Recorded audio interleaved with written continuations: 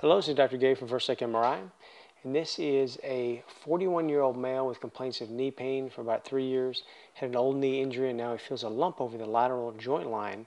And I put an arrow here on a cyst. This is a septated cyst over the lateral knee. So just to get oriented, if we go down below the knee joint, we get the fibula, tibia. If we roll up towards the joint, at the joint line, we see a dark band, which is the meniscus. The meniscus fits between the femur and tibia. This is the medial meniscus. The lateral meniscus is over here, and this is off the outside of the lateral meniscus, a complex septated fluid collection here over the lateral joint line. If we go up even higher, we get into the kneecap area. We see the patella, or the kneecap.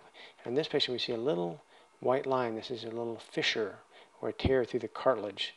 So the gray is cartilage, the black is the cortical bone, and we see that the white is fluid, and the fluid goes right into the cartilage. So we know there's a tear or fissure of the patellar cartilage that can cause anterior knee pain, and it's probably why they have this little bit of fluid collection here.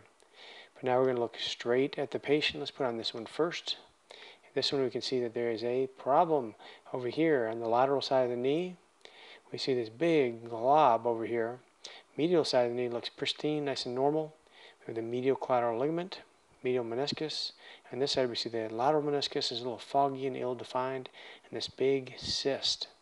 Also, the cyst is eroding the bone. There's a little, looks like a rat bite over here, a little bite out of the outside. So it looks like the cyst has been here for a while, and it's just putting chronic pressure on the tibia and eroding through it here. Now we'll put up this picture, the money shot. We see this septated complex cyst. We see some signal in the meniscus, not a normal looking meniscus. It looks kind of foggy, a little irregular. If we go to the front of the meniscus, the front also looks a little funny.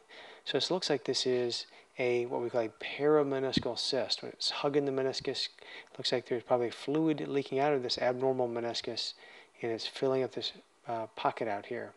And so these are often associated with a meniscal cyst or a degenerative signal in the meniscus, and the meniscus has an internal tear or degenerative signal, and it weeps out, and the fluid that weeps out, this mucinous material, fills up on the outside where there's less resistance, and it'll form a meniscus or a parameniscal cyst, we call it. Sometimes it'll fill up right in the substance of the meniscus, and the meniscus will balloon out.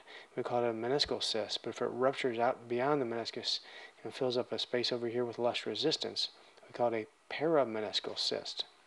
And our ganglion cysts could produce a similar appearance, could look just like this, but since the meniscus is abnormal and just hugs the meniscus so nice, this is probably a parameniscal cyst. And that's it. Thank you very much.